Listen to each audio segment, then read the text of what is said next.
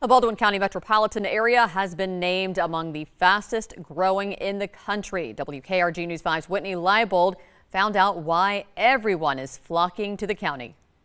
Daphne Fairhope Foley is not only the fastest growing metropolitan in Alabama, it's in the top 10 in the nation. That's according to the U.S. Census Bureau. The mayors of Daphne, Foley, and Fairhope explain what makes their cities so popular.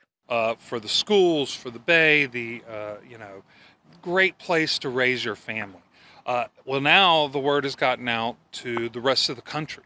And so now you're seeing a lot more influx of people outside the state. We're near the beaches, we're close to large cities. It's just a blend of a small town with amenities of a city a lot larger than this because of the tourists. Who wouldn't want to live in Fairhope? It's beautiful. I mean, we offer a quality of life I think that most people are looking for. It's a safe, walkable community. We have great schools. We have great access to health care. So all the things people are looking for. Daphne, Foley, and Fairhope Metro had a 2.8% annual growth rate, and Daphne Mayor Robin Lejeune sees it going up even more within the next year. And he and his team are preparing for it. But it's also one of those things that you really are working hard to maintain the quality of life.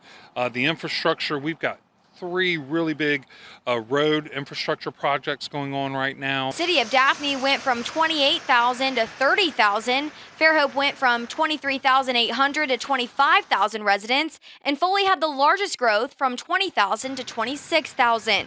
Reporting in Baldwin County, Whitney Leibold, WKRG News 5.